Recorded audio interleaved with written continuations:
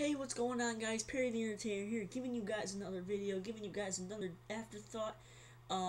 Just thought since I haven't made a video in a week, you know what? Just make a video. I'll try to. If this doesn't work, I'm sorry. So anyway, let's get this started, guys. So today on the afterthought, we're gonna be talking about Piper's Pit from yesterday, and also we're gonna be talking a lot about R-Truth and the whole John Cena R-Truth thing, and also we're gonna talk about Viewer's Choice. Now, Viewer's Choice idea that came up last year.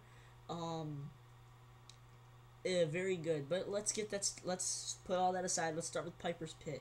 Now, if you guys don't know about Piper's Pit, Roddy Piper's his show that he has with the WWE, obviously, but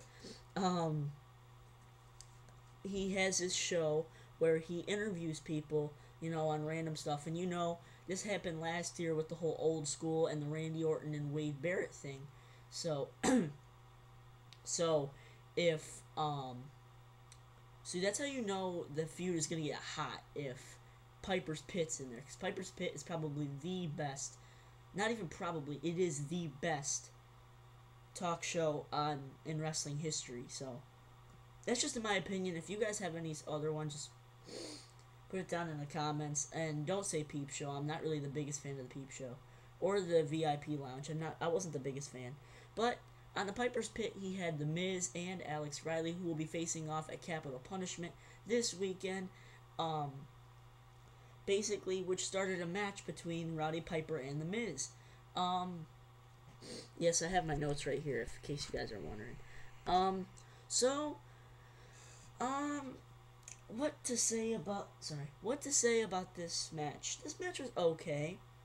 Piper, he's got to be in his early 50s, so maybe early 50s. I might actually be off on his age, but I don't have anything up right now, so if I'm missing anything, just put that down in the comments. Not much to say about this, but Piper won. Piper ended up getting $5,000 from The Miz. But Alex Riley was the special guest referee, so,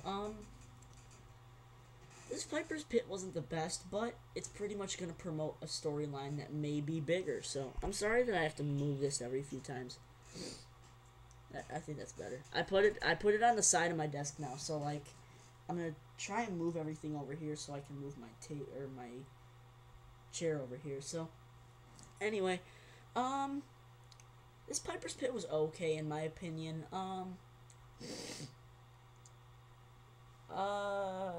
It wasn't like the best one, but Piper still has the mic skills. That's what I want to talk about. Piper still has those mic skills that he had 15 years ago. Back, had to be 16 years ago. He still got those. 15 to 20 years ago, he still got those huge mic skills. So good. They were still so good. So that'll do it for that. We hit a segment with R-Truth and Hornswoggle. Hornswoggle was shooting t-shirts to the crowd, but R-Truth came out, and he's talking all this smack about Hornswoggle.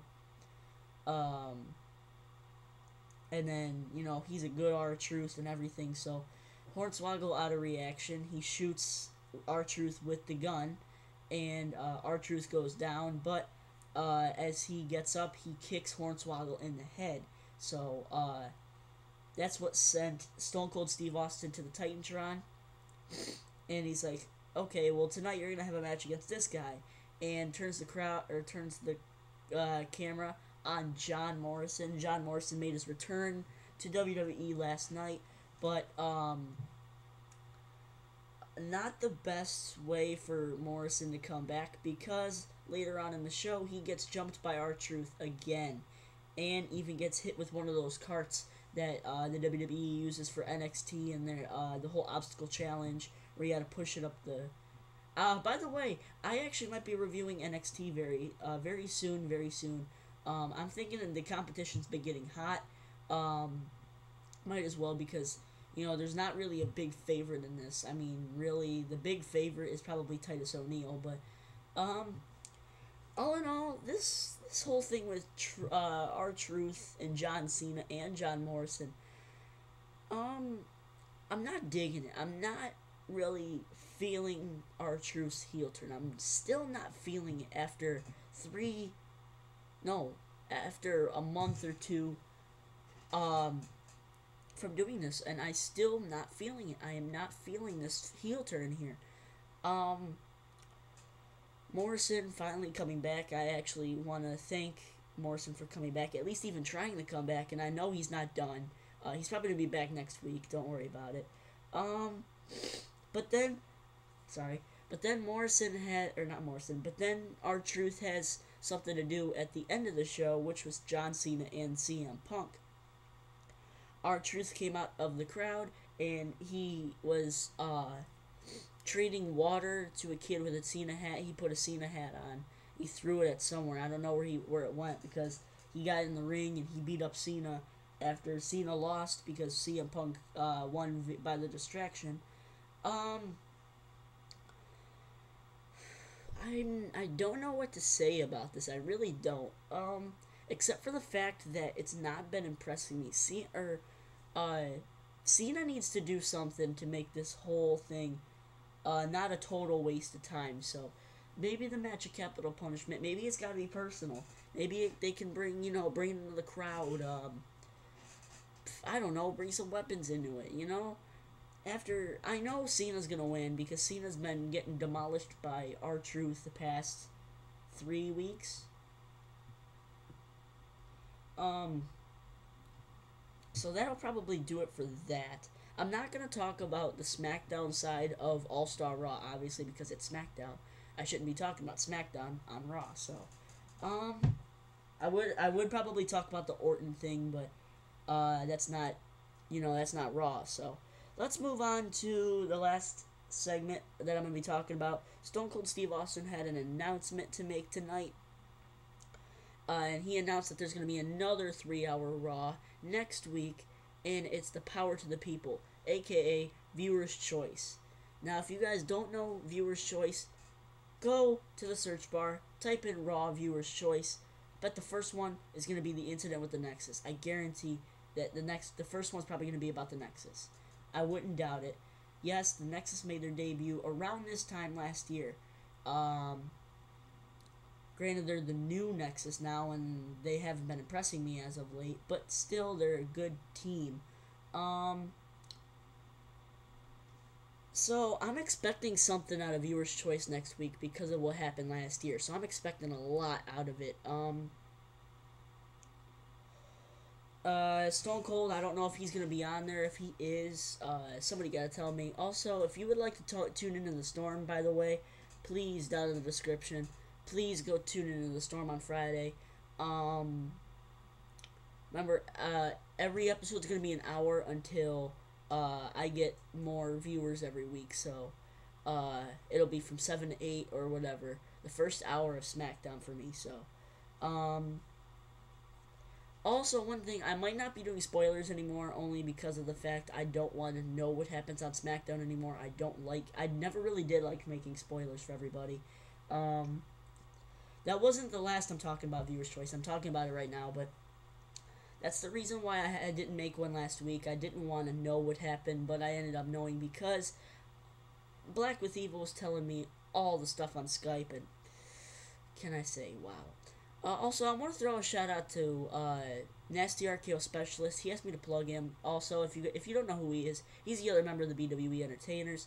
Very fantastic guy here. Go check him out. He reviews just about every show except for Raw, which he does with me, but we didn't do a Raw recap this week. But let's move back on to the Viewer's Choice. Down in the description, by the way, is Nasty RKO's link. Go subscribe there, please. So talk about Viewer's Choice.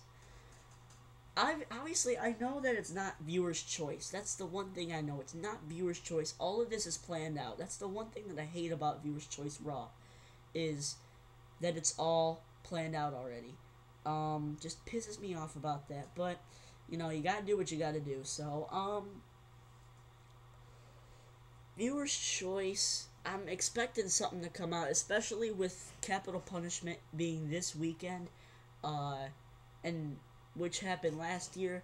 Over the Limit was last year. The night after Over the Limit was when the Nexus debuted. Uh, so maybe something after Capital Punishment. After Capital Punishment, I was throwing this around. Maybe Tough Enough guys are coming back. You know, some of those guys probably still could wrestle. A lot of those guys probably can wrestle. Um, you know, they were just told to suck, and they were told, "Oh, okay, this guy's gonna win. This guy's gonna win." It's the one thing I hate about reality shows. But um, all in all, I'm expecting a lot out of next week because last night was not impressive in my opinion. It was not the best Raw they could have made. Um, you're granted. I found it ironic how John Cena and CM Punk faced off again a year later. No Nexus interference or anything, but still there was like, it was. I think it's ironic though. I do think it's ironic that John Cena and CM Punk fight again 1 year later after the Nexus debuted. So I found that kind of ironic. Yeah, that's the Raw Afterthought for this week.